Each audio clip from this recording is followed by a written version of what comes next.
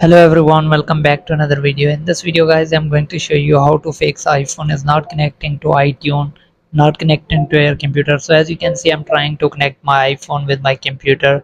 So as you can see, now the iPhone is charging but it's not connecting with the computer, also not connecting with iTunes. I'm going to show you how you can fix this problem.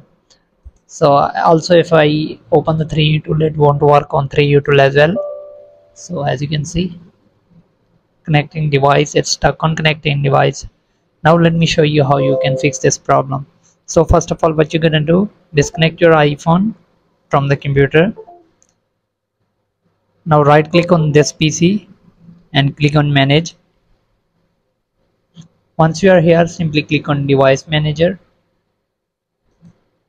Now the next step is simply connect your iPhone again.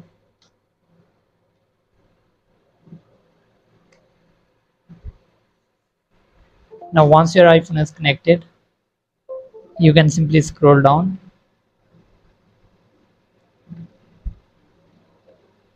and then as you can see here, LIB USB Win32 device. So here you can see it, iPhone composite parent. Simply right click on it, or you can select and here uninstall device. Simply do this, click on delete driver software for this device, select and click on uninstall. So once you have done this, simply close computer management. Now disconnect your iPhone, connect to your iPhone again. Now trust your iPhone, enter the passcode of your iPhone.